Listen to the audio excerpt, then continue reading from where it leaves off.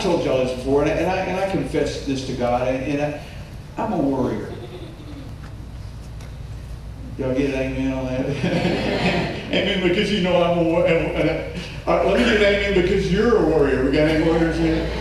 We just worry, and it's really weird because we worry, and then we worry maybe I worry too much, and then we worry maybe I'm not worrying enough, and then we and then especially as Christians we think worry is and worry's a sin. Worry's a sin, so we confess our worry to God, but as Christians we have a hard time with worry, so we use words like, anybody here a procrastinator? You warrior. Any perfectionist? You warrior. See, you use those safe words, but let me tell you something. We do those things because we worry, and the biggest thing that we've got to deal with is the fact of this. We're not really in control, are we? And that's the hardest part, and that's why it takes faith. And as you get closer to God and you get to the point where you can allow God to handle the stuff, and God tells you not to worry, but He doesn't just get mad and take you out because you worry. He wants you to worry. And what I want to talk about today, I'm going to throw something at you probably never heard before. Look at the title of this. Embrace worry as a reminder. If you've heard me teach on anger before, anger's not a bad thing until you do something bad with it. You know what I'm saying? Anger's not a bad thing until you hang on it and you let it tear you up and everything. But anger is a warning. It lets you know that something's going on inside that needs to be changed. Well, worry's the same thing.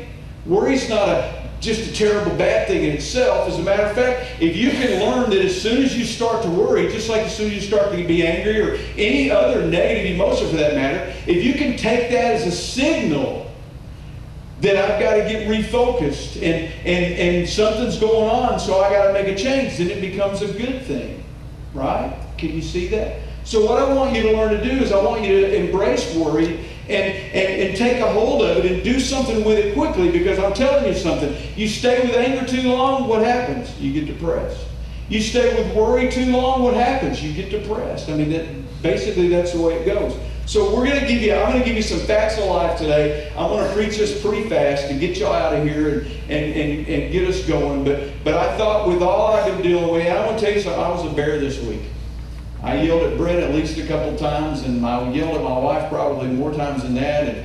And I was wondering why my kids weren't calling me. There were just some worry things going on, and it affects everybody around us, doesn't it? So let's look at a few things that I think will help us embrace worry as a reminder and realize that when worry comes up, I got to do something with that. And learn to know what worry is in your life. Got any teeth clenchers in here? Some of you? Yeah, I'll tell you something else too, just as a hint. Husbands and wives, mothers and fathers, a lot of times the people around us know we're struggling before we do. We'll go, why is my jaw hurting? And your wife go, because you've been chomping your teeth for the last 3 weeks. You know what I'm saying? We notice those things, so we help each other out when we do that. So let's just look. I'm going to give you some facts of life to go with what worry is, and then I'm going to tell you how to deal with it, okay? The first is this. First fact of life, stuff happens. It just happens. And I really realized this when I used to work with teenagers all the time, because teenagers, more than adults, teenagers oftentimes think they have no control of their life, because what? Your parents have control of your life, and the schools have control of your life, and there's so many things that control your life, and we struggle with that. And what I've always told teenagers, and what I've always told adults when I worked with them is we just got to come to the point that we realize, look, there's really only, I'm just going to give you a hint, there's only one thing you can control in your life.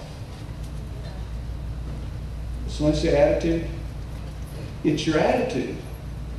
It's the way you deal with the stuff that happens in your life. That's the only thing you can take. That's the only thing. And I'm telling you, it doesn't matter if you're a person in prison or in a marriage that's bad or a job that you've lost or whatever. The bottom line is all those things you really can't control. Those things are going to happen. But what you do with those things are what's important. And look at this passage from 1 Peter. Chapter 4, verse 12 through 13. He says, dear friends, don't be surprised. Circle that. Just remember that fiery trials are going to come. And you're going to go through them as if Let me start this over.